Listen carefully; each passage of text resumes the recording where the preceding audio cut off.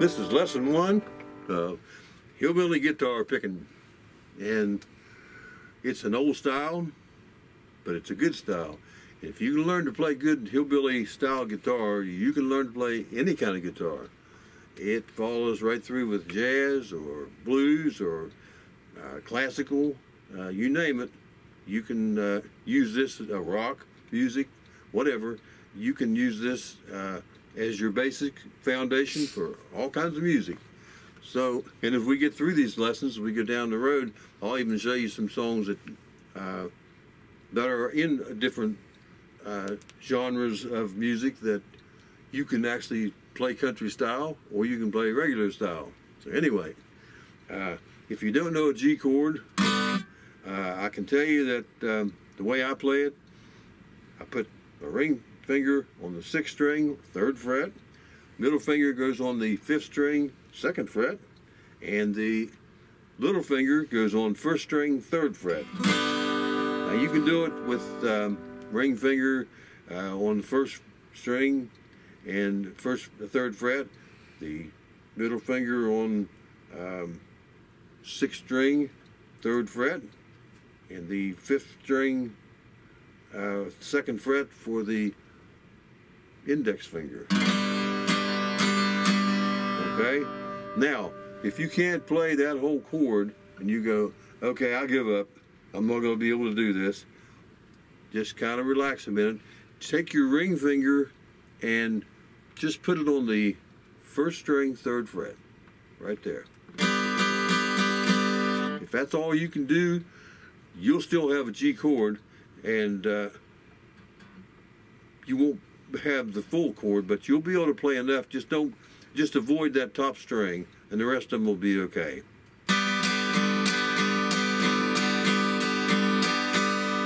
Okay? But try to get the whole chord as soon as possible. So, anyway, G is your first chord, then C. And you can get these chords online anywhere. They're all over. They're very easy to find. But if you put your ring finger on the 5th string, 3rd fret, and then your middle finger on the 4th string, 2nd fret, and your 3rd string will be open, and then the 1st finger will go on the 2nd string, 1st fret, and then the open next string will be open. That'll be your 1st string, just like that. And you'll have a C. And your D will be, take your middle finger, catch it on the 1st string, 2nd fret, and take your ring finger and go down and catch the 2nd string, 3rd fret, and then the index finger will be getting the 3rd string, 2nd fret. So anyway, I play these chords all the time, but I never think about where they are actually, and that's the way you'll get as you progress and get better. But for now, you got to learn, kind of like driving a car, everything else. You got to learn where the headlights are and the windshield wipers and etc. And especially the steering wheel and the brakes. But anyway, that's your 3 chords. And the only thing, and if you have to play, if you don't do anything else from this lesson, but put that one finger there on that one string, and then just bring down stroke. Down, down, down, down. If you can do that, then that's good, because you got to find success somewhere. And you'll also find sore fingers. That's another thing you'll get, but you'll get over that. But in order to find success, if that's what you can do, this first lesson will give you a heads up on hillbilly guitar or any guitar playing really, and you'll find that once you are able to do one thing, then you build on it and do something else. So anyway, here we go.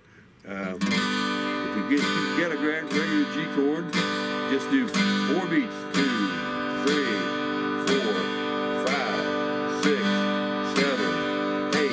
I said 4, but it was actually 8. And then you go to your C.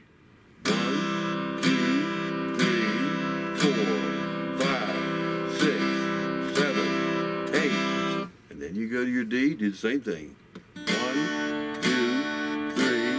4, 5, 6, 7, 8, and then back to your G. 1, 2, 3,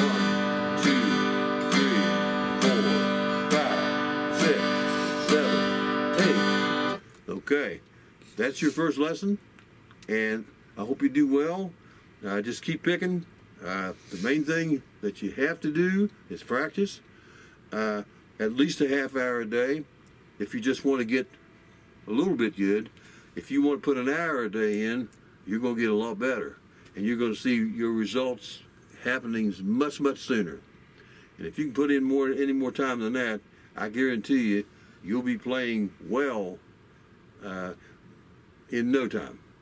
It's a very short time, I should say, not no time. In a short time, you'll be playing pretty well. Now, will you have it mastered? I don't think so, but you'll have a lot of fun, and you'll enjoy what you're doing, and you'll be ready for lesson 2. So anyway, have a good week, and enjoy the lesson, and keep on picking.